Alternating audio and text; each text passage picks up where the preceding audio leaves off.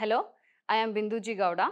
I have recently completed my Ph.D. in VLSI design from IIIT-B under the guidance of Professor Madhav Rao.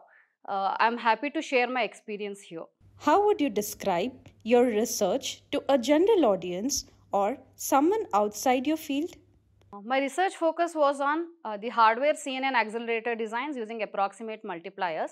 To put this in a simple words, CNN stands for convolutional neural networks. They are the deep learning model by which computer or the machines learn and understand the images. So, they were inspired by how our brains work. Consider an example of a child who is trying to learn about the images and given with an image of, trying to learn about the animals and given with an image of elephant. So, child's brain first focuses on the parts of the elephant and try to understand how is this different from rest of the animals. So, it first focuses on the long trunk, the wide and the very flat ears and the huge and the bulk body of the elephant. Then the child puts all these ideas together and then understands that this is the image of an elephant and this is how the elephant looks like. Similarly, CNN also learns the similar way. So, during the training phase of the CNN model is given with the images and the CNN learns by the features of the images or the object in the images part by part. That is, it focuses on the features or the patterns or any curvatures or the edges. So, based on that, it tries to recognize or understand how what object is in the given image.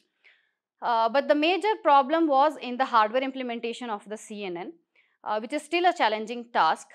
So, the hardware implementation results with a very high hardware cost in terms of area, power and delay, as the CNN involves numerous number of computations including the arithmetic operations. So, as a part of my research work, we determined the arithmetic unit which was contributing more to this, and it was identified that multipliers are the one that were contributing more to the hardware cost of this CNNs.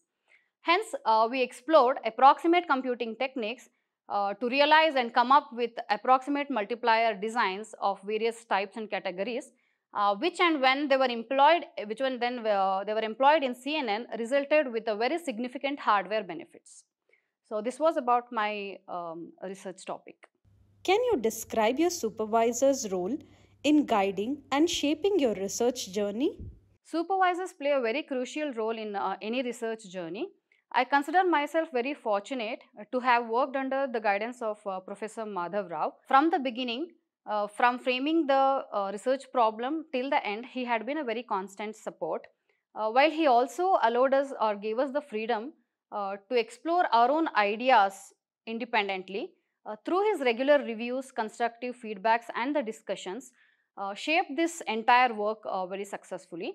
It was a very enriching experience with him. How would you describe the research facilities and overall ecosystem at IIIT-Bangalore?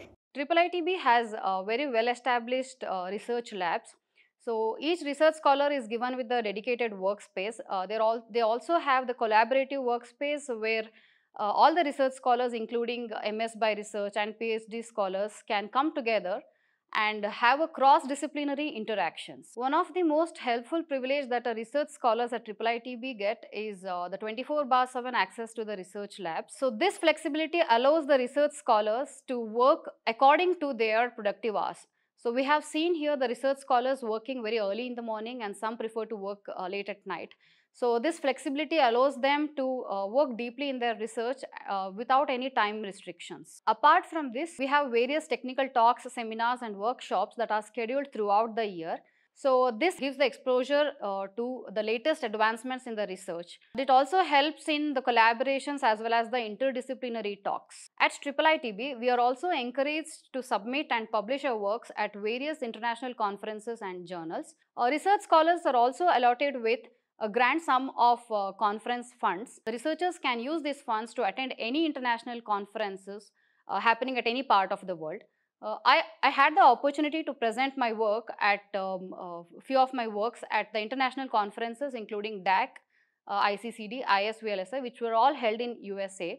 So this conference support helped me present my work to a wider range of audience as well as connect with the international or the research minds from the various parts of the world. What advice would you give to students aspiring to pursue a PhD at IIIT Bangalore?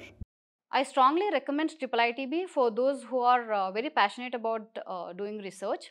If you are looking for a supportive, healthy as well as a resource-rich environment, then it has to be IIIT-B. We have very good faculty team here who are expert in their own domain, who are all very supportive, encouraging and very approachable. So if you plan to do your research and looking for such healthy environment, please consider IIIT-B.